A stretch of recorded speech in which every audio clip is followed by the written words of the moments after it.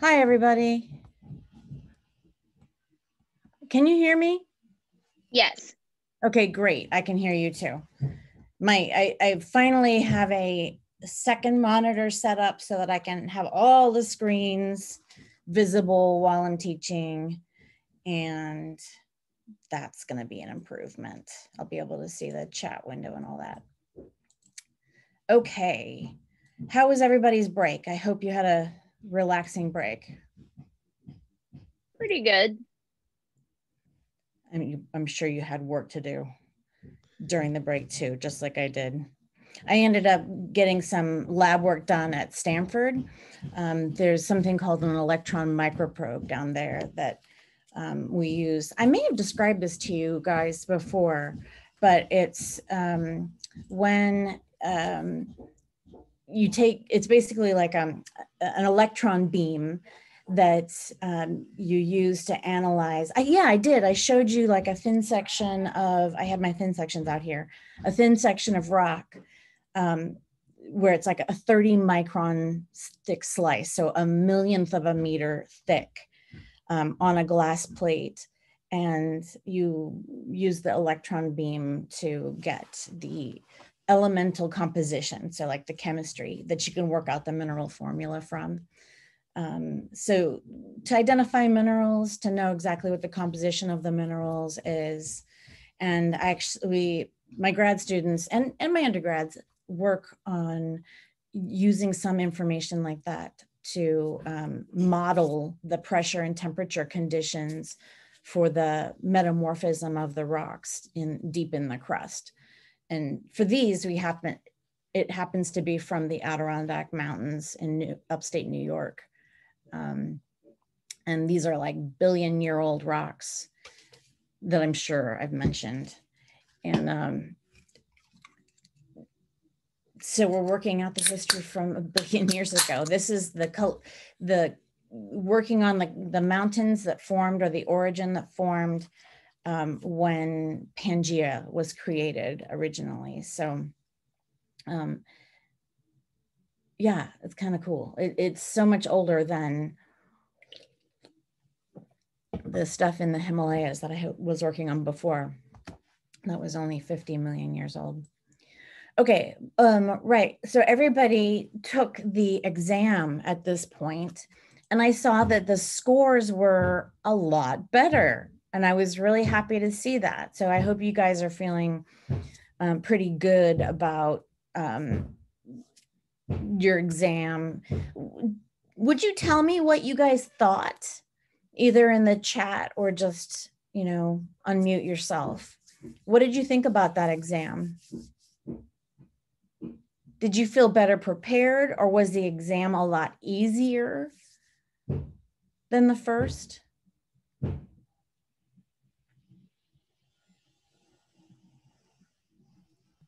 I definitely thought it was a lot easier, and I thought I was a lot prepared as well, because I know that it was better. As you said, it was like connected with the other quizzes as well. That's why I felt a little bit more prepared. Okay, good. And I know it also connected a little bit with labs as well. So yeah, that's why I just Good. felt a little bit more prepared. Yeah, so as you point out, Michael, yeah, the questions were very similar. In some cases, they were probably even the same questions, but I did change many of them. Those are the quizzes from the online textbook, and those mini quizzes that are within the text and that are also part of your online quizzes. So if you did the quizzes on iLearn to prepare for the exam, and you paid attention to like incorrect answers and understood what you were doing, then it did probably feel like a pretty easy exam. So yeah, I that's good. That's good. A pattern of improvement is fantastic. Okay, so if you've got questions about those quizzes. I guess all those quizzes on iLearn are still open for you. And so that means you could even go back and take the quiz. You could look at those quiz questions again if you wanted to understand what you did wrong on a particular question. But if anyone has anything they need to discuss with me about the exam, please do send me an email or let me, stay after class and we'll talk. Okay, so today I'm just looking at iLearn. I wonder if I can share, let me try to share my entire desktop, and I wonder if that is gonna let you see both monitors. Can you see this window? Can you see iLearn right now? No.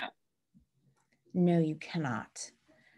What do you guys see? Do you guys see the Zoom window and the PowerPoint?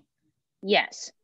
Okay, so if you want to see iLearn, then I've got to drag this over here. Okay, now you should be able to see iLearn. Yes. Awesome. Okay, now I understand how it works. Okay, so shockingly a little bit, and I knew this was going to happen, but the end of the semester is upon us. We have only 2 weeks of classes left, and then it's finals week. So we have a number of topics to cover and not a lot of time to do so. What I've done today is put together some slides on mass wasting or mass movements like landslides, rock falls, creep, other such issues. And I've also brought in some more of those quiz type slides. So we'll go a little bit slower. We'll learn it bit by bit, and then I'll ask you questions during the course of the lecture. So get ready to either announce your answer or put it in the chat window. We'll use it like that. I think there's a very clumsy way you can like do a poll ahead of time. If I set it up in Zoom ahead of class, then I could do this easier where you guys could actually select a choice, but that would take a huge amount of time. So we're just going to use the chat window for this. Okay, so mass movements, it deals with water too, because landslides happen when soil is saturated with water. So it happens after rainfall. It happens in places with just more rainfall in general. And so their soils have water in them. I'm gonna discuss some groundwater, surface water, like rivers, and some groundwater issues. So we'll talk about aquifers and aquicludes. And I think maybe the lab that we'll do, I haven't decided on the lab yet.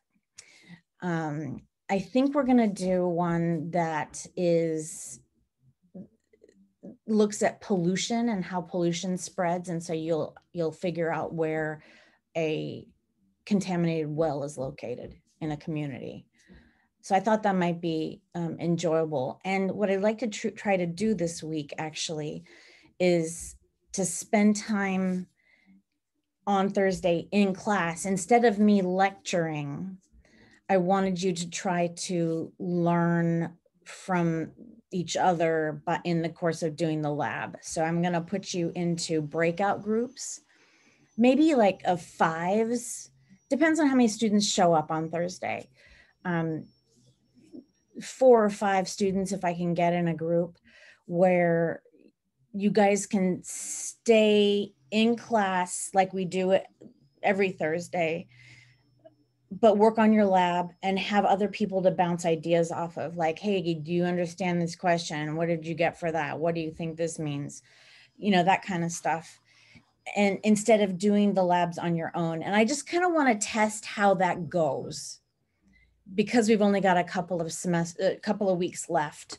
I want to see how that works. If you guys like that better than working on the labs solo. So we're going to give that a shot on Thursday. And that means I'm probably going to record a lecture on one of these topics for you to watch asynchronously. So instead of doing your labs on your own time and listening to lecture in class, I'm going to flip it and we're going to do lab on Thursday, and then you're going to watch the lecture asynchronously. So look out for those on iLearn, please. So I hope we'll have 2 shortish labs. So one this week, one next week, but I don't want anything to run over into finals week.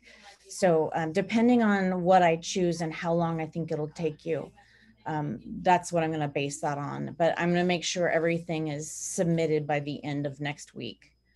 Okay, so nothing lingering into finals. I want you to be able to study for the exam. So this will be the 3rd exam, right? That you take during final exam week. And that's going to cover coastlines, this mass wasting, water, the groundwater and like contamination, environmental problems like that, that'll be part of the lab. And then next week, I hope it'll be deserts and glaciers, like the opposite ends of things, the hot and the cold aspects. And I'll just hit the highlights on those things. Okay, so that's what the plan is. I'm gonna move this out of the way. Are there any questions about how that's gonna go the rest of the semester? Okay, good. So let me just get this open here. So I wonder if this will work. I'm gonna try to, this wasn't working before, but I just wanna see now that I've got the second monitor set up, if I put it in slideshow mode, if that's gonna work. Let's see. I don't know what this means. It's asking me, that's weird. Okay. Oh, it was a movie that's linked. Okay.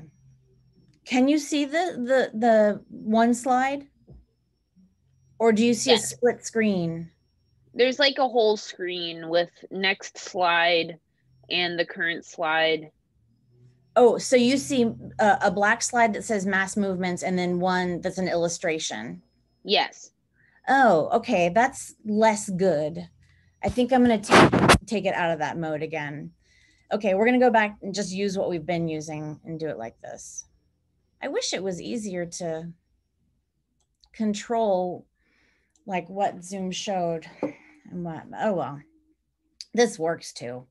Okay, so the kinds of things that we're gonna talk about in terms of mass movements, and I'm using different terms. I can't remember what the chapter is called. I didn't get the list of learning outcomes either up here. It will be there by this afternoon. But as far as like mass movements, it brings into play like some tectonics. So earthquakes can trigger mass movements. And we also get topography because of tectonics. So the collisional tectonics that we had along the coast, right, created the Sierra Nevada, and the transform fault that we've got, the San Andreas fault, has that small component of uplift that gave us the coastal mountains here. And these mountains are very prone to landslides and such. So I'm going to address how tectonics plays a goes hand in hand with landslides and other surface processes, okay? So this is, and it's also going to include talking about streams and how water helps to erode mountains and such. Okay, so this is going to go back to looking at coastal California and why we have so much topography on our coast.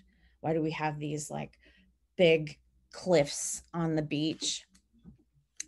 And I'll use some examples from Hawaii and how it's sinking and maybe shrinking. And then move into like, why does the land fail? Why do we get mass movements, rock falls, and landslides? And then talk about the factors that cause the landslides. And there's an example from Scenic Drive in Santa Cruz Mountains. Okay. You guys should know this already. This should look like old hat by now, I hope. So we have the one on the image on the right is showing you the seismicity in California for almost 20 years. And you can see that there's a lot along the San Andreas Fault, right? So that's everything from, there's the Gulf of California down here. The San Andreas Fault starts here and winds its way east of LA, up Central California, then kind of along the coast. This looks a little offset even. But anyway, so there's it's a zone of earthquakes, right? It's not a single fault, even though the San Andreas Fault takes up most of the slip along the plate boundary. You know, in the Bay Area, it's particularly wide. The plate boundary is particularly wide because we've got the Hayward Fault and the Calaveras Fault and the Rogers Creek Fault and all of those, San Gregorio Fault that's offshore. All of those are right lateral strike slip faults that help to accommodate the stresses between the Pacific Plate and the North American Plate. And that's driving the Pacific Plate to the north relative to North America. And North America is moving to the south relative to the Pacific Plate. Okay. And these are all relative motions, right? Even though, like, if you looked at a map showing the vectors of the motion for the Pacific Plate, you would see that it's, I'm pointing to my northwest, your northwest. Pacific Plate moves to the northwest, and well, the North American Plate kind of moves in a similar direction. It's a little more westerly than the Pacific Plate, but they're also moving at different velocities. And so that's why I say the relative motion between the two plates is like that. Okay. You know what? I realize I can't see you guys, so I'm going to move your screen over here, and that's going to be awesome because then I'll be able to see all your responses during these quiz questions. Okay. So there we have the San Andreas Fault. So that's a key factor in a lot of the things I'm going to show you today, these tectonic plate boundaries. I don't think I have any examples from the Pacific Northwest, mostly coastal California. Okay. So I've shown you, we didn't find a thrust fault from Montara Beach. So I've shown you like images, and this is too close up to see that it's a thrust, but you can take this figure and use that as a reference. So in this case, this is the fault, and you can see there are two different rock types, right? They're different colors that indicate there's some difference. And there's been thrust motion. So the hanging wall side of the fault, that's the left side, moved up relative to the footwall side in this case, which moved down. And so they're both sedimentary rocks, but this one, yeah, they're just different composition. And there's a bit of granite down here actually. So you see it's labeled granite here, right there. That's some granite, and the sediments are on top of it. Okay. So that's just what the coast looks like, and it's broken up by faults all throughout. And it's not just like strike slip style faulting. There are a lot of thrust faults along the coast, and I've talked about others. Emma, can you get the door? Yeah. So this is very common, and it relates to the motion on the San Andreas.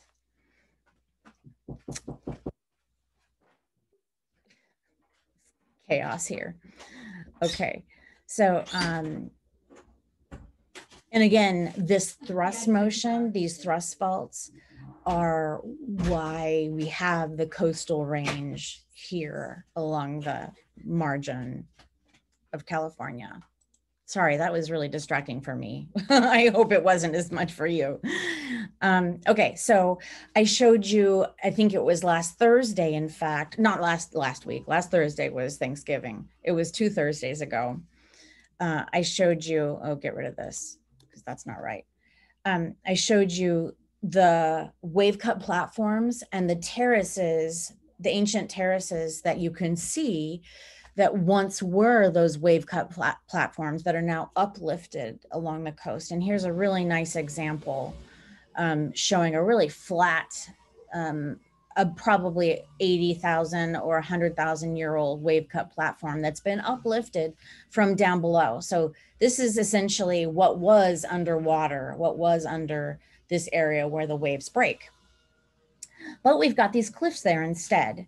And so that means we've had uplift over time. And I showed you even a sequence of like four different wave cut platforms that get more and more eroded as you move up the hill. Okay. I already said this, actually. I got ahead of myself. So I mentioned that this is going to come into the amounts, the velocities, or the rates that these faults move will come into play. And so let's just talk about this, that the transform motion on all of the faults that I mentioned, so this entire plate boundary between the Pacific plate and the North American plate includes the San Gregorio, San Andreas, Hayward, Calaveras, there's the Rogers Creek, Green Valley, San Joaquin Fault, all of those, and there are many more. The total motion between the two plates is about 3.5. Did you turn it on, Em? Oh my God. 3.5 centimeters a year. Did it? Okay, it's done. It's about 3.5 centimeters per year. And 3.5 centimeters a year is the same thing as saying 35 millimeters per year. Oh my God. Emma, they're still knocking, honey. Oh my God. I can't keep leaving class. Well, did you just turn it on? I just turned it on. Okay, excuse me.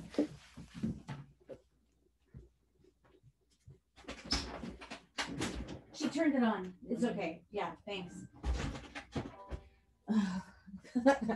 What's happening, you guys, is I told you there's construction here right now.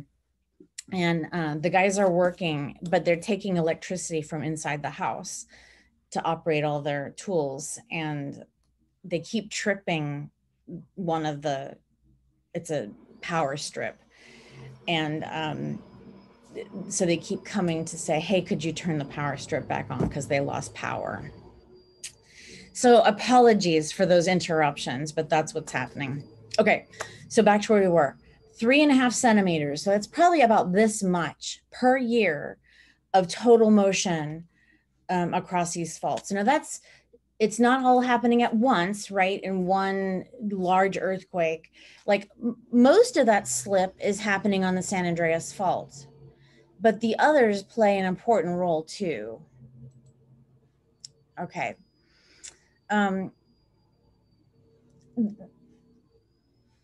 Okay, so the Point Reyes Peninsula, let me just point this out. Okay, so here's San Francisco, right? The San Andreas Fault comes across from about 280. I told you it comes up the Crystal Springs Reservoir and the San Andreas Reservoir. It was named for the fault was named for the reservoir, or that pond as it was then. It comes up from about 280 where it parallels those reservoirs, and then cuts across Skyline Boulevard, and then along a scarp that goes through like Colma, Daly City, San Bruno, or San Bruno, then Daly City, something like that. I don't know exactly where the city boundaries are, but it goes offshore at Muscle Rock, which is it's an open space that you can go visit. And I'll show you some images of the landslides there. And that's how this all ties into mass movements. And anyway, the San Andreas Fault comes up this depression, and and I'm gonna forget the name of this. Is Tomales Bay, isn't it? Yeah. Tomales Bay is right here. And so that low point is the place, it's created by the fault, because as it moves, every earthquake, it's crushing and breaking up the rock that's in the fault zone. And so it erodes away more easily, and you end up getting depressions where the fault lies. So that's one reason why those reservoirs are where they are next to 280, and why Tomales Bay is right here. And there are there's a big thrust fault here, the Point Reyes thrust fault, that has helped to uplift this side of the San Andreas Fault as it moves. Okay, keep going. Oh, this was, Karen was a faculty member. She's retired, but she did this, Karen Grove, I should say. I should have added her last name. So Karen Grove and her students worked on these wave cut platforms over time. Karen was a sedimentologist, and they used that information to calculate the rate in millimeters per year of the uplift of those wave cut terraces. So here's a problem for you. The lowest terrace rose 80 meters in 80,000 years. Okay, so I want you to do a little quiz question. So what's the rate of uplift that's calculated from those marine terraces at Point Reyes, if we know that that first wave cut platform that's been uplifted is 80 meters elevation, and we've dated that surface as being 80,000 years old? What is the rate of uplift, please? So do a calculation, and either vote for your choice, A, B, C, or D. Is it 0.1 millimeter per year, 1 millimeter a year, 10 millimeters a year, or 100 millimeters a year? Okay, so now you have some, before you, you can think, you can use a little bit of logic to check your answer, no matter what you have calculated here. Because I told you that the San Andreas Fault and all of those transform faults move 3.5 centimeters per year, or 35 millimeters per year of transform motion. And I've told you that that transform motion is a bigger component than the uplift. So 35 millimeters a year should be a larger number than the answer to this question, just using logic from what I've said. Okay, so what did you get for your answers? Please put it into the chat, A, B, C, or D. B, a millimeter per year. That's less than a 35 millimeters a year, that's for sure. Okay, so you guys calculated, hopefully you used your phone, or I've only had a few votes. I'd like you to prove to yourself. So even if you're seeing the answers in the chat, do the calculation. Divide 80 meters by 80,000 years. Oh, I should have said,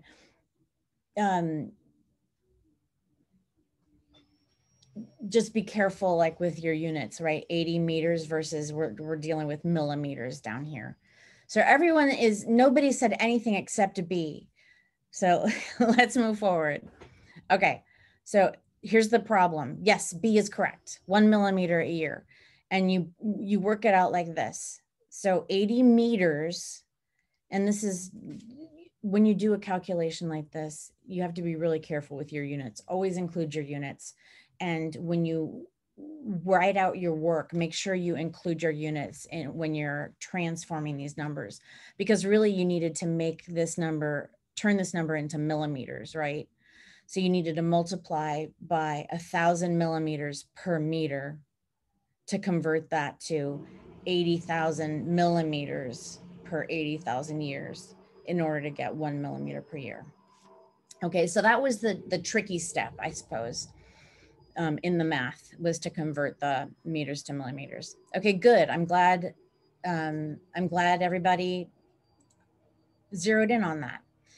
Okay, so I showed you that this is what I was just talking. This is the San Andreas or I don't recognize this little peninsula, so I'm going to guess this is the San Andreas and not the Crystal Springs Reservoir. Transform motion on this fault, on the San Andreas fault, is about 25 millimeters per year. So that's the component out of that 35 millimeters per year. So out of all the faults, the San Andreas is responsible for 25 millimeters out of the 35 millimeters a year of motion between the Pacific and North American plates. And then you just proved to yourself that the coastal landforms are uplifting along these thrust faults at a rate that is 1 millimeter per year or 0.1 centimeters per year. Okay, I should change this so that it would be easier to see like this. If I put everything on the same line, a little less tricky. Let's see, let's do that. Ah, I didn't mean to do that, sorry.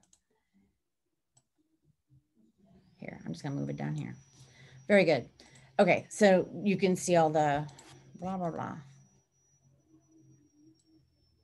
There we go. That's what I wanted you to see.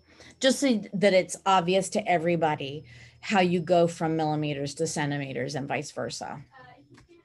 Okay, good.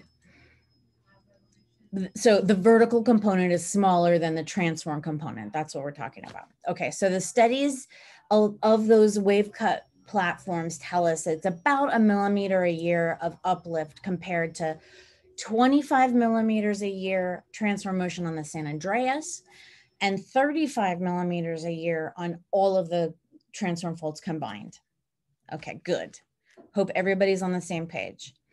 So now that we know that, and maybe I did that a little too fast. Now that you know these numbers, maybe you should write these down. You need to know 1 millimeter a year for the uplift rate, 25 millimeters a year for the San Andreas, and 35 millimeters a year for all of the Bay Area faults. Now, please tell me, how do the rates of transform motion and the compression or the uplift compare at Point Reyes, for example? So is uplift 10 times faster than the transform motion? Is it 25 times faster than transform motion? Or is transform motion 10 times faster than uplift? Or is transform motion 25 times faster than uplift? So please do a bit of math, look at those numbers, either do some math or just estimate using those numbers. So I'm gonna go back. So your choices are A, B, C, or D, 10 times or 20 times faster. So here are the numbers again. So this 2.5 centimeters equals 25 millimeters. 3.5 centimeters equals 35 millimeters. Now tell me, how do they relate? Is transform motion 25 times greater than uplift, or is uplift 25 times greater than the transform motion? Okay, so which answer do you have? Please, I'm gonna, wait, can I clear these? I guess I can't. Please vote again. What is your vote on this one? Maybe you guys were voting. Sorry, can you go back? I didn't have the chance to really digest those numbers. I was trying to write them down. Here you go. So uplift rate is 1 millimeter a year. The San Andreas moves about 25 millimeters a year of transform motion. And then the San Andreas, sorry, that's the San Andreas. And then all Bay Area faults is 35 millimeters per year. And then, and you know, it's included in centimeters to get you used to the idea of going back and forth. That's a good skill for you to have. Okay, so people are voting for B again, I see. And I'm going to use the timestamps to figure out which question you were answering. Okay, so yeah, we've got a bunch of B's. I see some D's. Okay, transform motion. Okay. Okay. So there's a controversy here. There are a bunch of B's and a bunch of D's. So everybody who answered B or D, think about this. Is uplift 25 times faster than transform motion? Or is transform motion 25 times faster than uplift? I'm going to go back to those numbers.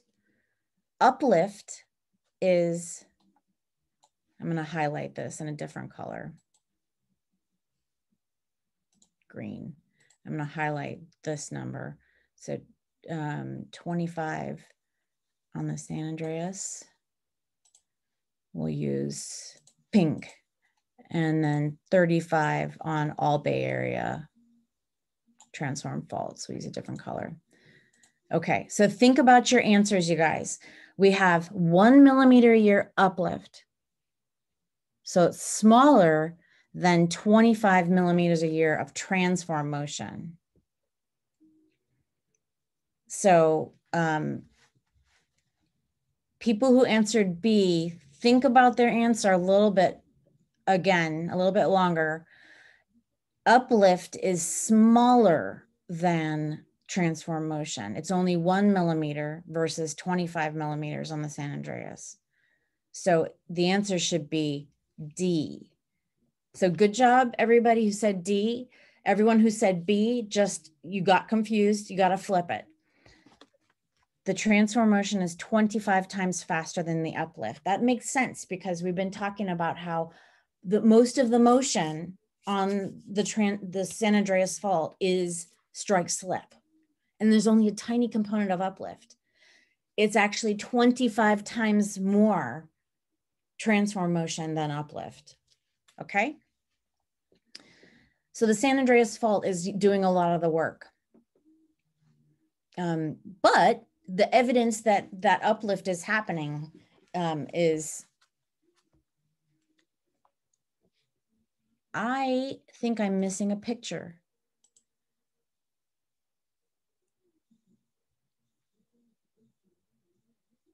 Hold on a second. That should be out of place. Uh-oh. Oh no. Okay. I'm a little concerned that I'm missing a couple of slides. Let me just go quickly to the slide sorter. Have a little break while I figure out where we are. Okay. I think I need to open up another presentation real quick. Grab something that I was using. And here we are. No, there wasn't anything missing. Okay.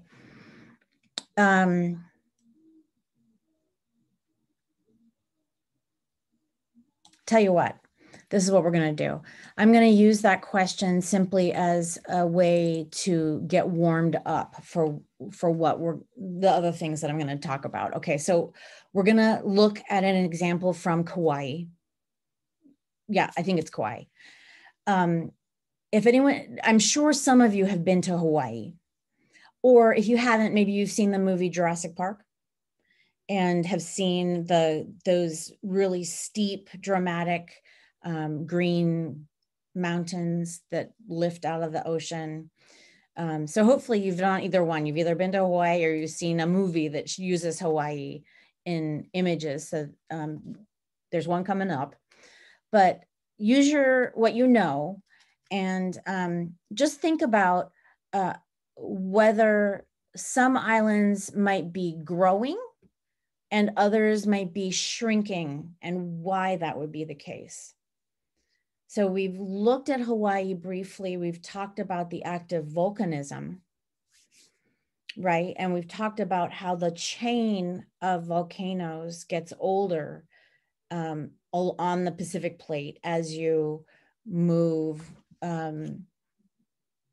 away from that hotspot center. Those older islands are no longer active volcanically. And so they've stopped growing. And so what's going to happen to those islands after the Pacific plate moves over, you know, you've got the hot spot there. After the Pacific plate moves over the hot spot, what's going to happen to those islands? So I'm going to show you some evidence that Kauai is old and very weathered.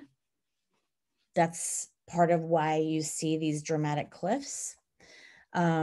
And I'm going to show you some evidence for submarine landslides. And we'll talk just briefly about other hazards that are associated with landslides like that. Okay. So think about, I should have included, let me just see real quick if we can use that. I have a question coming up. I should have put in another slide here. Okay, you're gonna imagine so that I don't, you can Google this. Google a map of the Hawaiian Islands if you need to. But remember, why don't you recall what you've done with plate tectonics and thinking about the motion of the Pacific plate over the Hawaiian Islands, because you've done a lot of that in your labs and we've talked about it in lecture. But which islands are growing and which ones are shrinking? Or you might say sinking even. Are the islands, and remember there's a chain of islands that moves from the big island at the hot spot, that's the furthest south, and then the chain grows to it moves to the northwest. So let's just talk about the Hawaiian Islands. Forget the Emperor Island chain. The Hawaiian Islands moves to the northwest. So big islands down here with, make sure my hands are visible. So the big islands down here at the hot spot, and then the islands get older progressively as you move to the northwest. So are the islands in the northwest growing? Are the islands in the southwest growing? There are no islands in the northeast or southeast. That would be over here and here. So I gave that one away. But tell me what you think. Are the northwest islands growing or the southwest islands growing? You can use the chat to answer. Let's just exclude B and C. Just consider A and D.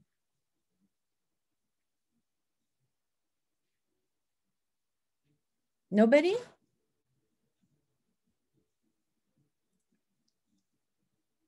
So I got 1D. Thank you, Kay.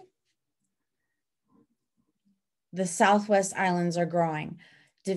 Okay, Davino thinks D also. Do either of you want to volunteer why you're thinking that it's D? If the plate motion is going to the northwest, that means that they're moving away from the hot spot going in the northwest. And so the ones that are in the northwest aren't having that magma come up anymore. So they aren't growing anymore. And the ones that are in the southwest, since they're over the hot spot, they're growing and erupting magma still. Yes, correct. Thank you very much. Yeah, so the Big Island, certainly, anywhere there's active volcanoes, we can say that those islands are growing because the volcanism is adding lava. You're literally growing the island. I think it was just last year, there was a huge eruption on the southeast side of the Big Island. And the island, it literally created new island. So there's a new place to walk after all that lava cools. So it's literally growing. But not only is there new rock being added to the island to grow it that way, but the island is nice and it's up high because all of that heat on top of the hot spot is going to create a higher, it's going to push those rocks, that crust, into a higher position. It's going to be hot and buoyant. So it's going to sit up higher and the water should be slightly shallower there compared to around the islands to the northwest, because it's colder and it's sinking down from that high spot, and it's cooling off. So they're sinking a little bit as part of the oceanic crust. And we're not being added to by new lava being produced, right? So what's happening? There's erosion. There's rainstorms all the time. And that means there's going to be a lot of erosion. What? Hang on. What was she thinking? Sorry, I borrowed some of these slides from, and that's why the weird transition and that I didn't expect is I borrowed this set on Hawaii from Karen, actually, Karen Grove. Oh, I'm sorry. I was trying to flip in my head and I totally had that wrong. I'm sorry. It was northwest, southeast. Duh. I was saying northwest, southwest, which doesn't make any sense. It's northwest, southeast. So apologies. It should have been C, not D. So I should have excluded B and D. Sorry. Let's look at this again, and so I can explain. Okay, so north is to the top of the page. So this is, if you don't know your compass directions, you should learn them. The hot spot is in the southeast side of this chain right here. And then this side is on the northwest side. So the west is to the left, east is to the right, north is to the top, south is to the bottom. So southeast is where the crust is hot and buoyant and where new lava is creating new crust. And then the islands that are to the northwest are subsiding as that crust cools. And these websites are no longer good. Like, I don't know when she last did this. She retired just a couple years ago. It feels like, I don't know. But I'm gonna just get rid of, what did I do? I'm sorry, guys. I don't know what I did. Okay, so those links are no good. So just to review, here it is written out. The Hawaiian Islands you know that it can be used to determine the direction and rate of plate motion of the Pacific plate across a hotspot that's fixed in one place, right? So we're seeing plate motion. The plate is moving to the northwest and it's carrying those islands and that lava rock away with it. So that's why the islands are getting older to the northwest. So the direction that the Pacific plate is moving it's moving to the northwest, parallel to this arrow. And how fast is it moving? Well, if you look at the ages for the different islands, and this is really broad brush, this is really generic. Hawaii, obviously the newest rocks are 0 years old, but they go back to 0.8 million years. What is that? 800,000 years ago. Maui is 500,000 years to 1 million years old. Molokai, 1.25 to 2 million years old. And then to Kauai being the oldest of the main chain of islands at 3 to 5.5 million years old. If you use those ages and then the actual distances from the hotspot, you can calculate that the Pacific plate is moving 500 kilometers in 5 million years, which works out to about 10 centimeters a year. So that's about that much. Yeah, I suppose it's smaller than the width of my hand. So it's probably like this big. Okay, so that gives you another idea how fast these processes are moving. Okay, I promise we're gonna get to the actual images of Hawaii in a bit. They're here. Okay. So what is the evidence that we're gonna see that Kauai is old and highly weathered? Waimea Canyon is a famous canyon. If you've been to Kauai, you've probably seen Waimea Canyon. It's 1,000 meters deep. They call it kind of like the Grand Canyon of Hawaii. It's got these red walls that the soils are really bright red from oxidation of the iron. Why is there iron in the soil? What is basalt made of? So think about basalt is mafic, right? It's a dark black or dark gray rock,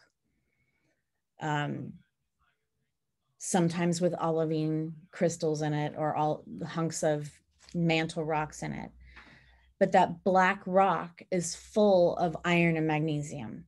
And it's the iron that when it's exposed to the air gets oxidized into these red colors. And so the clays and the weathering products of the basalt are red. So the oldest places, the oldest islands have had just the surface, those rocks exposed to a lot of rain. Hawaii is one of the rainiest places in the world. Actually, well, Waimea Canyon is one of the rainiest places in the world because it's in the trade winds that come from the Northeast. So there's a lot of rain that happens. Let's see.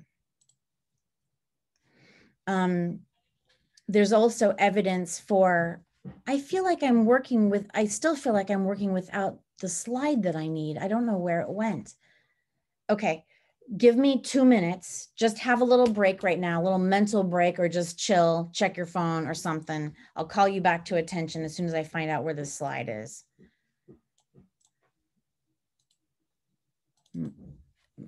No, it must not be there.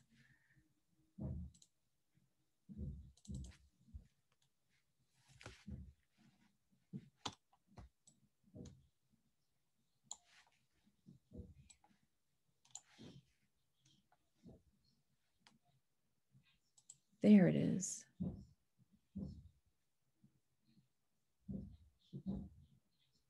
Where'd it go?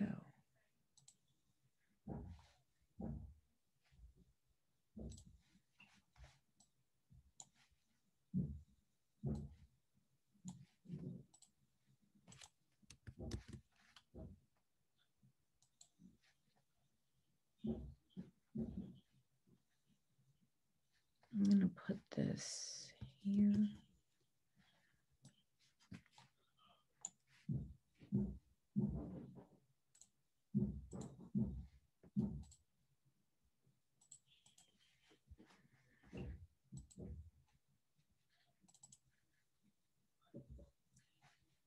This.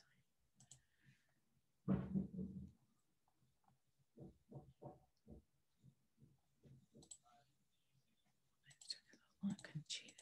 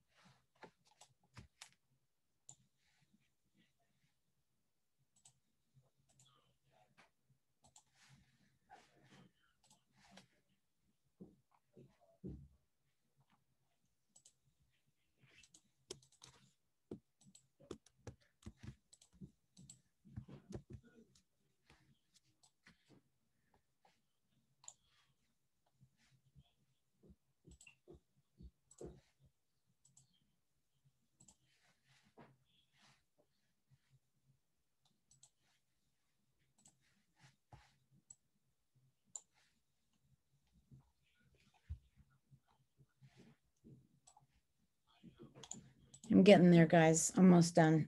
I just want to make sure that the next section doesn't have the same problem. So I'm just going to double check that real quick before I get going again.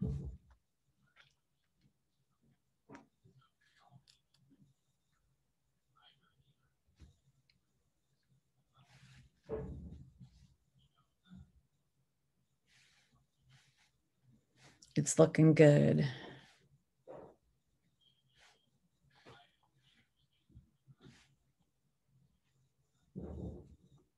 Okay, I think we're good to go.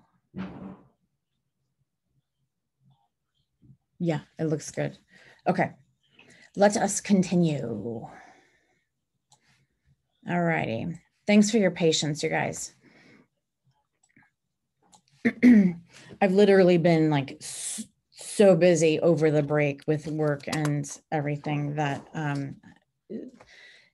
with that lab work at Stanford, and I'm trying to get a manuscript revised to publish it, this work that I've been doing on the Adirondack Mountains.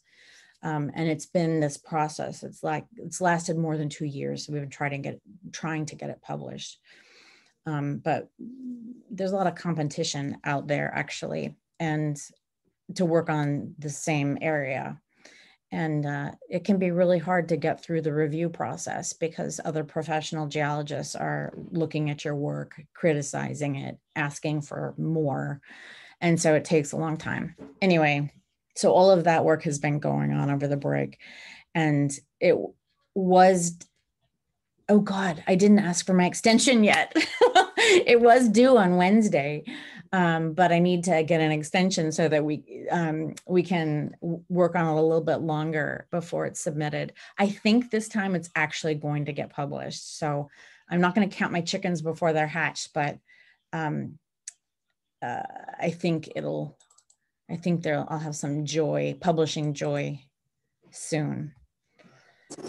Okay, that just explains why this wasn't completely perfect before we got started. That's all. Yeah, it's funny. I even edited this slide. I must have accidentally deleted some stuff. So apologies about that. Stray deletions. Okay, here we are. These are the images that I wanted you to see. So this is a picture of the Na Pali coast. And so that's Pali over a famous bay on Oahu. And this is a slide scarp. So what you're seeing is this whole curved area right here in the mountainside, and this scoop shape to the mountains is the top or the head of a landslide. And if you look at the bathymetry, so the shape of the sea floor offshore this beach and this scarp, this is called a landslide scarp, or it's a scarp. That's right. Well, there's two of them here actually. So which one has spell? It must be this one, because I'm just looking at the mountains and it looks like there are higher mountains here. So I'm guessing these are those peaks. So there's a scoop shape here on the bay, or maybe two of them actually. There's one, and here a couple more. But together, look at what's offshore. It looks like here's a trail of land that is slumped off the island and gone underwater, moved downhill underwater.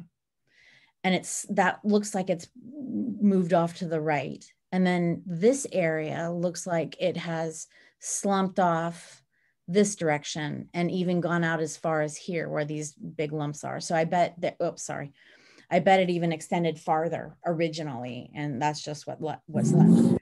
So there have been some major, massive rockfalls and landslides over time to generate a landslide form. Or, I mean, we're seeing the evidence, we're seeing the body of the landslide down here and the toe of the landslide, the very tip of it out here.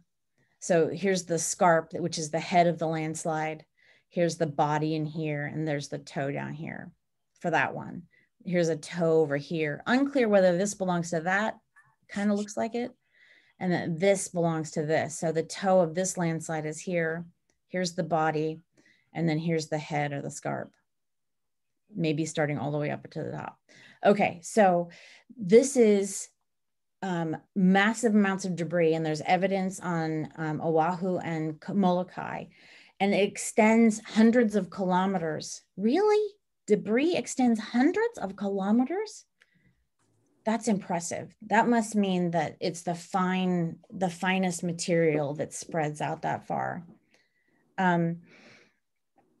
That's impressive. That's a lot of land. That's erosion is what you're saying right there. So those are huge submarine landslides. Before I go to the next slide, I want you to think, what other hazards could be associated? What other natural hazards could be associated with these giant landslides? Any ideas? What can happen if you have a giant hunk of earth like plop in the ocean? I'm trying to give you a hint right there. And maybe tsunami? yes, thank you. Waves? Exactly. That's what I was looking for. You got the hint, or you figured it out, or both.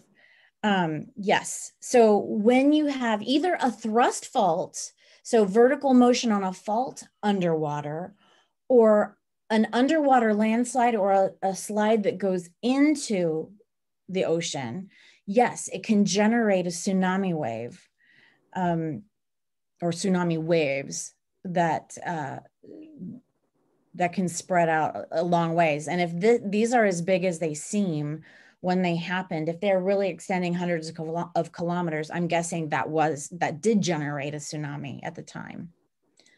Okay, so the other one I was after was earthquakes. So we talked about earthquakes being involved. So number one, there are earthquakes associated with magmatism. So I don't think there's any activity on Oahu anymore. I think it's all ancient rock. But there are still faults, weak points in the crust that can slip. The crust is broken up all over the place. It's not as neat and tidy as you might think.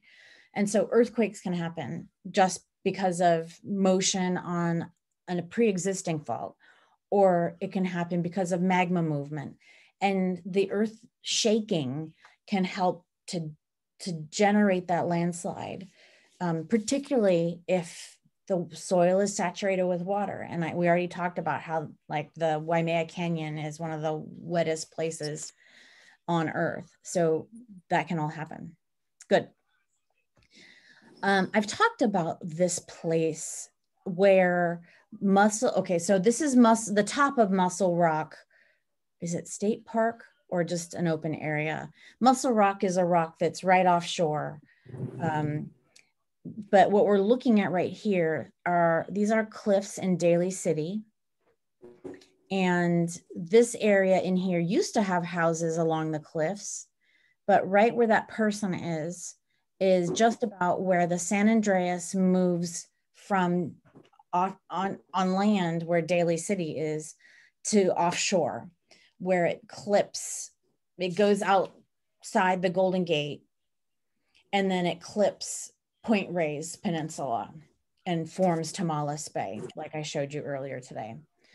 So this is just where it first goes offshore after being on land for a very long distance, like where it formed near the north end of the Gulf of California. It's been on land this entire time, and here it goes offshore.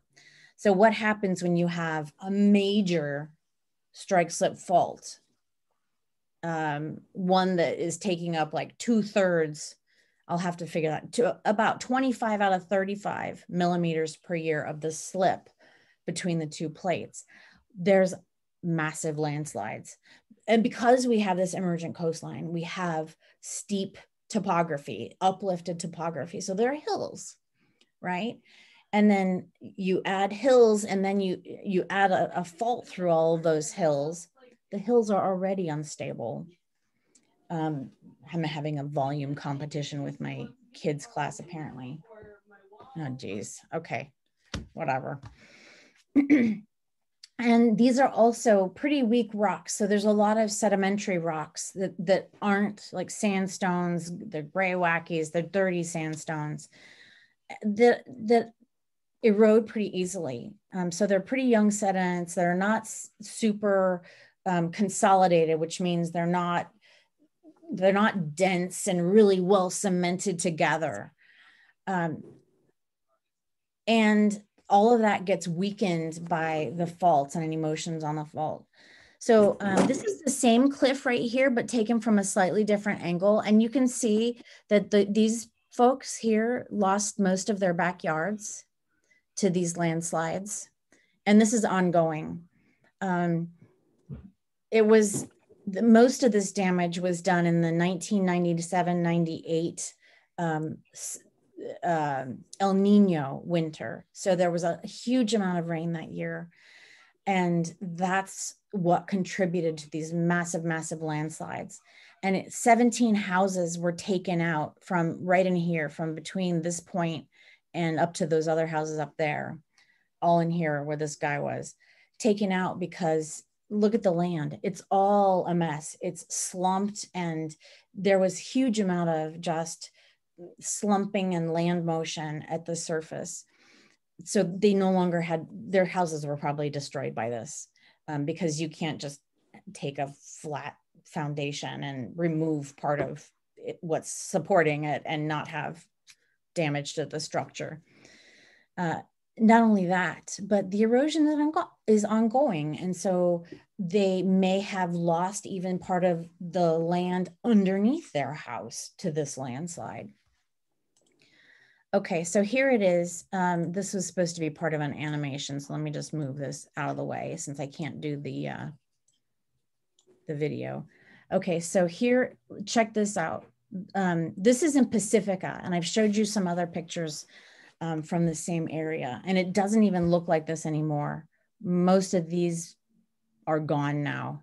I mean, frankly, it doesn't look like this. Look at this whole section. This was an area of collapse also in the same, and I know that these links are bad, during the 97-98 El Nino winter. There was a huge amount of erosion along the Pacifica Cliffs too. And this is just south of Muscle Rock that I was just showing you. And look, you can see that the cliff has eroded away from beneath these houses. So in this case, did you have a question? No, okay. In this case, this is wave action from the storms and all that undercutting the cliffs and causing the erosion. Okay, so the message there was, here, I'll put it down in this corner. And it continued. And so there was even more damage in 2009, 2010. That winter was another bad winter. Okay. But there are very good dog walking beaches down here now in Pacifica. So maybe there was a good thing. Okay, so we talked,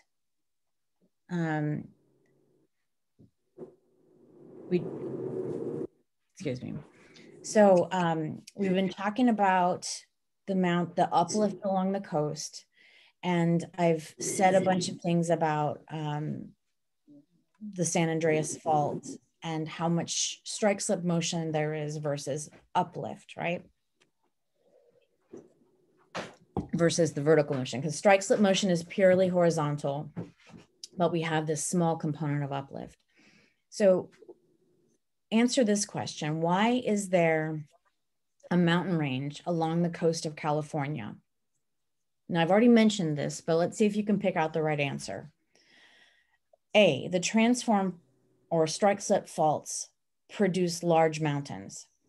Or B, there's a small amount of compression and some thrust faults. Or C, most of the faults in California are thrust faults. Or D, it is a collisional plate boundary, the type that produces the largest mountains. So please either say your response or use the chat again to give me A, B, C, or D. What's the best answer?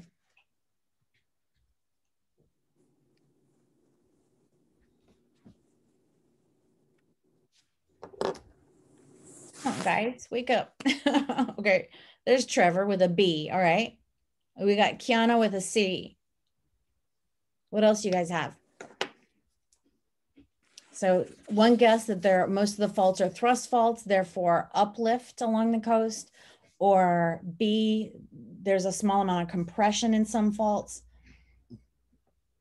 We have more Bs, okay. Bs are winning so far. Keep volunteering. I want to hear your opinion too. I know there are more than 5 people in this class right now. In fact, how many of the, yeah, there's a bunch of you guys. Okay, I got another C, got some more B's. Has everyone gotten a chance to put in their answer in the chat? So it's between B and C, apparently. Okay. Drum roll. Let's go to the slide. B, there's a small amount of compression and some thrust faults. I'm actually kind of surprised no one answered A, because when I read that just now, all I could think of was what I've been telling you, that there's a small component of uplift along the transform faults. So these strike slip faults shouldn't produce mountains, right? If they're horizontal motion, they shouldn't produce mountains, but there's this tiny component of uplift. So it's not purely strike slip. So the transforms do kind of produce the large mountains, but that's also expressed in B. There's a small amount of compression and there are some thrust faults in addition to that small component of uplift. So in this case, probably there's a larger component of uplift along the thrust faults than the vertical component of motion on the transform fault. That's what this suggests. So B is the correct answer. There's a small amount of compression and that's taken up on thrust faults, or thrust faults are those low angle reverse faults, right? The thrust fault that moves material moves material closer together if you were to squeeze it or compress it in a collision zone. Okay, and that's because, right, we talked about two ways we can think about this. It's not purely strike slip, that there's a tiny component. Here, I'll add it here even. There's about 1 millimeter, 1 millimeter per year of uplift along the San Andreas. Okay, so I'm gonna make that a little bit bigger so it's more readable. So there's even though there's 25 millimeters per year of strike slip motion, and I'll clarify that.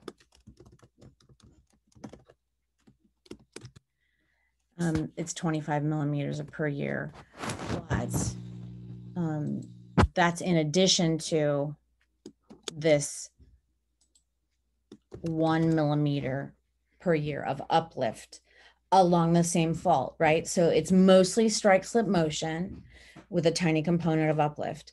And there are these thrust faults along, they're in the South Bay, in San Jose, all along Los Gatos, Campbell, Santa Clara, Cupertino, all in there. If you're in the South Bay, you recognize some of those places. Anywhere there are hills, there are thrust faults in the South Bay. Up along the peninsula, across the Stanford campus, there are thrust faults where you walk uphill from one building to another near the quad. Places all over the place. And including the coastal, like the wave cut platforms and the thrust faults that we see on the beaches even. I've used some of those photos in examples, but this, today we use the example of the Point Reyes thrust fault offshore here. Okay. Muscle Rock. Okay, so that is the same one. That is the same one. So these two are the ones that I could have deleted. Maybe I deleted the wrong set. That's what I did. Okay, so here we go again with Hawaii. All right, so it's a little mixed up, but let's roll with it. Which best explains the evidence that Kauai is the oldest Hawaiian island? Let me put this map up. Okay, here's Hawaii in the southeast, now that we've clarified that, and Kauai, the oldest of the large islands in the Hawaiian chain, Kauai is down at this, is up at this northwestern end of chain of islands. So what evidence do we have? Wait, I went the wrong way.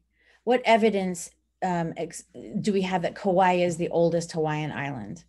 Let's never mind the geochronology or the radiometric ages that we have that date the rocks, right? Let's look at these options. A, Kauai is the largest sized island. I'm not even, is that true?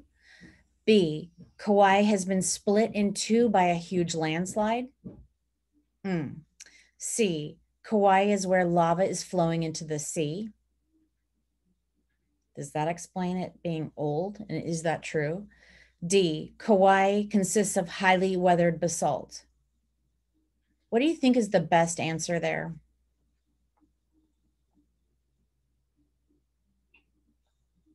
Any volunteers? I'm seeing D. I think that's a good choice. I'm not going to wait for everybody in this case. I see some D's. I think our answer was hidden here. Yes. I hinted at this earlier when I said we talked about the really red soils. Kauai consists of highly weathered basalt that's reddish from oxidation. And it's also got these really deeply eroded valleys like Waimea Canyon. This lecture certainly needs a picture of Waimea Canyon. So I will put one in to explain briefly on Thursday. Okay, where are we now? Which of the, I'm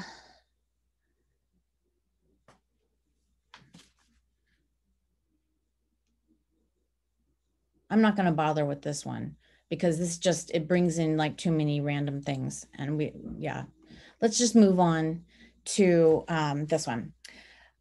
I showed you a video that looked a little bit like this, and hopefully this will work. This is either the same, oh, it's not going to work, shoot. This image is a still that looks very similar to a video that we saw where a guy's mailbox got taken out by all this stuff. And I think that I showed this to you Tuesday, the last week we met. What kind of mass movement is this? Do you recall? Here are your choices. Is it a rock fall? Is it a rock slide? Is it an earth slump? Is it earth creep? Or is it a debris flow? And sorry, I can't play this, but imagine a river, a muddy river with a bunch of stuff in it, like rocks and bits of trees and soil and leaves and whatever, and somebody's mailbox. What do you call this? Oh, you're answering me. E. Okay. It could be called a lahar if it was volcanically induced. But if this is just, if this was generated or this started because of rainstorms, you wouldn't call it a lahar. Lahar is specific to volcanic events. A lahar is a volcanic debris flow. And I see that other people are guessing E, debris flow. One person guesses a rock slide. Okay. I mean, it had rocks in it, so why not? They're sliding along. Trying to go to the next slide. I guess I have to use this. Where am I? I lost my place. Oh, way up there, Jesus. Okay. This is a debris flow. And the lahar was a good guess because it's almost the same thing, except that, you know, what is included in it, it's like not got a lot of ash type material in it. It wasn't generated from melting glaciers or maybe not even melting snow. But if it's just an ordinary sedimentary debris flow, you just say debris flow. It's a fast moving river that's full of lots of the different material. Like I said, it could be litter, man-made materials, certainly soil, lots of water, clay, mud, trees. It breaks up trees. It breaks off tree branches and bushes, like plants along the sides of the stream, because now it's flooded, right? So it's much higher than it was. So it's wiping out all the grassy green material that grew on the flanks of the river. And it gives you a poorly sorted sediment, right? Okay, so this is so much different material, really not well sorted. And this is really common in the winter months after really intense rainfall. So it could be like, certainly like 100-year rainfall events, like really big storms. What kind of mass movement? Okay, so number one, I haven't told you about this stuff yet. I hope that you had looked at the chapter in your textbook and even tried the quiz before you got here today. So if you're a little like wondering, like, wait a minute, I'm trying a different way of addressing the material. So we're going to questions first instead of me like laying everything out. Let's just see how it goes. See what you think. Okay, so what kind of mass movement is this? Same list. Is this a rock fall, a rock slide, an earth slump, an earth creep, or a debris flow? Can we rule any of them out? Number one, start ruling them out. And I see some guesses of C, an earth slump. Okay. What do I see? I see a scarp. In fact, look at this crack right here where the grass is brown. I think maybe someone was driving there, but they're driving right along the very top. There's some fractures up at the top there where more land might move. And it's taken out this road. Look, the road drops down here. Here's some of it. And then it jumps up here. And then you've got the toe of this thing. And it's taken trees with it. The trees are still standing, but they're not all vertical. And then you've got all these fractures. So I'm seeing a bunch of C's, one B. No, that B is left over. So C, earth slump, great. You did a good job. This can be a slow process or it can be pretty fast.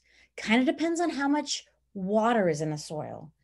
The slow process happens when it's wet, when the grain boundaries are coated, but not if they lose connection. If there's enough water that those grains in the soil can't touch each other anymore because they're full, the pore space is full of water, then it's going to be a fast process. This is a famous landslide in Southern California. And there's a nice documentary that I need to find for you, this Brooks Institute of Photography that's down in Ventura. This La Conchita landslide it's giant. Look at, here's the neighborhood and look at where the landslide ends. The toe of it is down here. And here's the scarp that at the top, right? So there's always, in a lot of these landforms, not so much a debris flow, except for maybe where it started from originally. But in these things, like a slump or in a landslide, even maybe a rock fall, you see a curved or a scoop shaped scarp up at the top. And that's true here. You can see it. I don't know which angle is better for you to imagine it. And you see the toe down here at the bottom. So material was removed from here, and here here's where it moved to. And so what you're seeing in this image here is the result of a flow. And this could have been like a debris flow that didn't move very far. It certainly didn't form a river. So there was less water involved there, but enough for it to flow. And then over here, you've got evidence of slump. So you see these scarps that are just starting to form, and you're getting pieces of earth that are just slumping a little bit. They aren't quite supported well enough. And you see a bunch of cracks up here where there's going to be future slumping and maybe even more landslide at some point. I'd say it looks like it could. I'd say I'd want to move out of that neighborhood is what I'd say. Okay. I'm trying to keep an eye on the time. All right, so here's a diagram. I'm gonna get rid of this, this is the wrong figure. Showing you the anatomy of an earth slump, all right? At the top, we've talked about cracks in the surface here, that there's a main scarp up at the top, at the head of the slide or the slump. So the head is up here, the toe is down here. So you can think of it like head to toe. The toes are down here, or it kind of looks like toes right there. So this is the foot, and this is the toe. There are cracks that cut across the bottom there, and I think you can probably see those here. There are cracks here that cut across, those transverse cracks. And you see other scarps that form that are smaller than that main scarp at the head. So those are the main components. How about this one? I don't think that's underlined. That's not underlined, is it? No, it's not underlined. So just so you know. Okay, so what am I talking about here? This is this is in Argentina. And what kind of mass movement is this? We've got mountains up here, and then this is the mass movement. What do you call this one?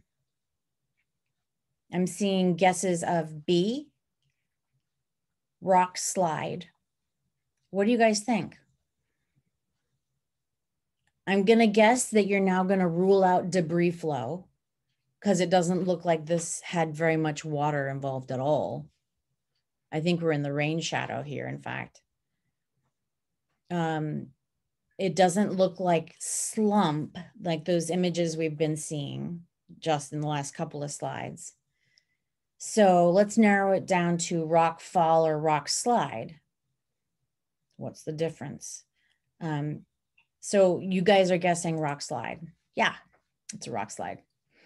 And a slide, because it's on a slope, it's not, if there was a more vertical component to this, where it was like rocks literally falling off of a cliff and landing at the bottom of the mount, at the foot of the cliff, then you might call it a rock fall. Good job. Okay, so where do these things happen? Where did, like landslides, rock falls, debris flows? In mountains. I think we're missing some text up here. Yeah, this is what you were supposed to see. Here we go. So this is a map of landslide incidence and susceptibility. So the regions that are in red and orange are the most highly susceptible to these mass movements, compared to, well, just the tan color is nothing, and the green would be like less susceptible. So green to less susceptible to red, most susceptible. And you notice that where it falls are in the Appalachian Mountains, in the Sierra Nevada, and along the coastal mountains in the Pacific, in the Colorado Plateau, and some other high points in the Pacific Northwest. So yeah, where there are mountains, so where there are high places that erosion and other processes are and gravity is working on soil and rocks to try to bring it down to sea level.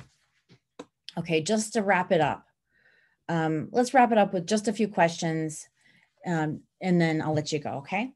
So why are there so few sorry, I should have prefaced this with this. Here's a map showing California's landslide hazards. This is another incidence and susceptibility. What you see is there's some in the Sierra Nevada, some moderate landslide, maybe even some high landslide susceptibility, but most of this is along the coast. Point Reyes, the East Bay Hills stuff in northernmost California, peninsula, the Santa Cruz Mountains. So why? And this is around the Grapevine, I guess. Why are there so few landslides in the Sierras compared to the coast? Is it A, there are few steep slopes there? B, the trees hold the land in place? C, the soil was removed by glaciers? Or D, there is no rain, only snow? What do you guys think, those of you who are left?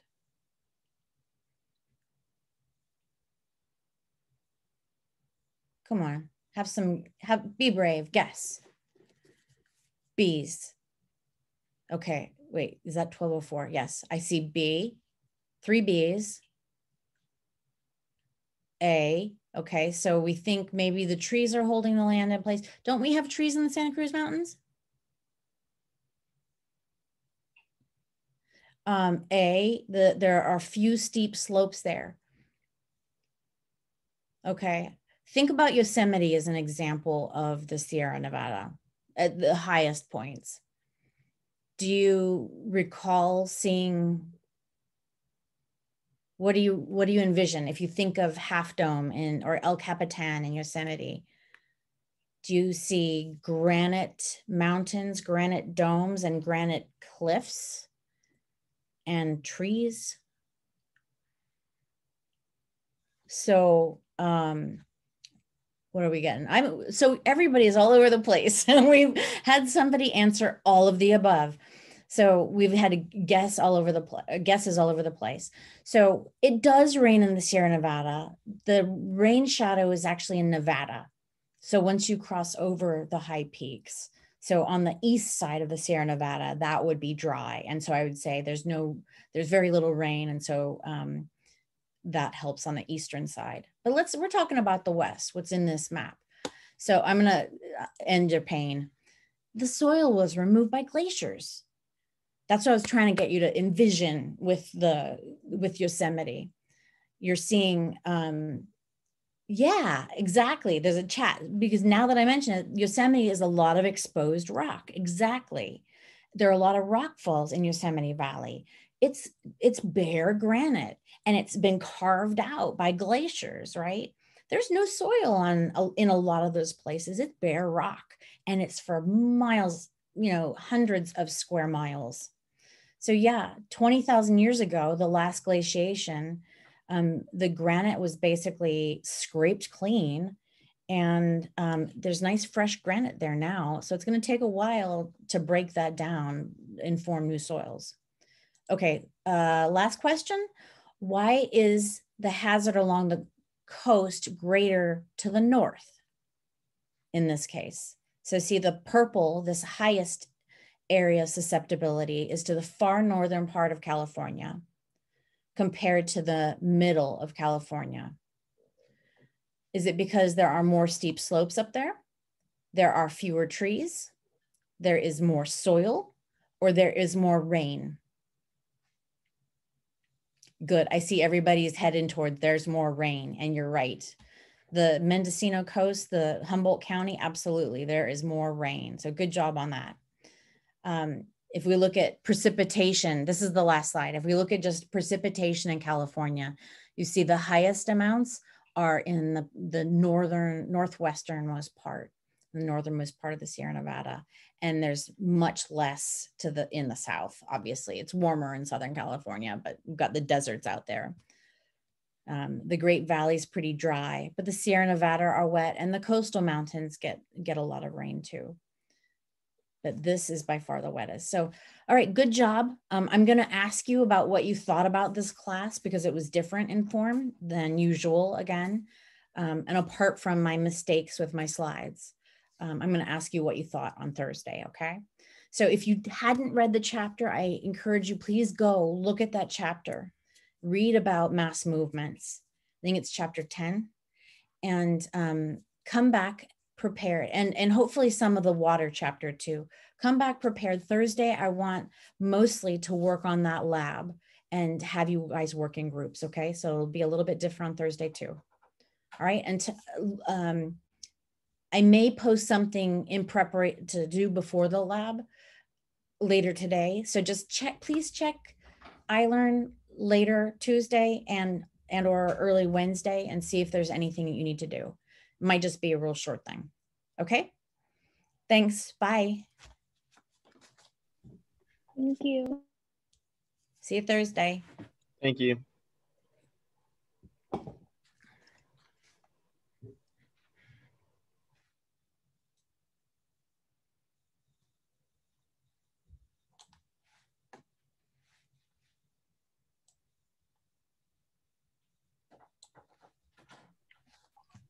I still have a question for you though. Okay. On my lab for lab A, so it's still showing a 0. Well, I meant if you turned it in late, I might not have graded it yet. Oh no, it's because like remember it was the one where the 2 rows had where you didn't see like the other 2 rows for the number in kits. I haven't gone back. I will do that. Yeah, well, I fixed it like before break, and like I was just like fighting you just beforehand. Okay. Okay. Well, I'm gonna go back and grade those any day now. Okay. Okay. Hmm. Thanks.